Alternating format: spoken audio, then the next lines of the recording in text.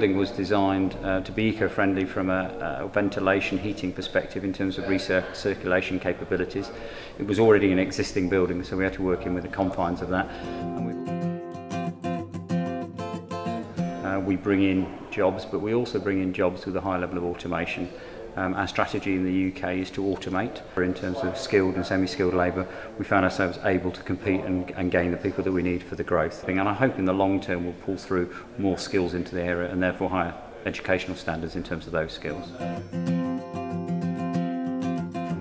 We have two main areas that we're looking for. One is what I would call professional staff qualifications, so that might be financial people or systems people, and we find that the area's got an affordable level of housing around the Ely and certainly north of the Ely area, which enables us to pull people from Cambridge. And the second area is what I'll call skilled and semi-skilled engineering type skills. We find it a balanced picture in terms of being able to recruit, but that's it. The logistical infrastructure is excellent.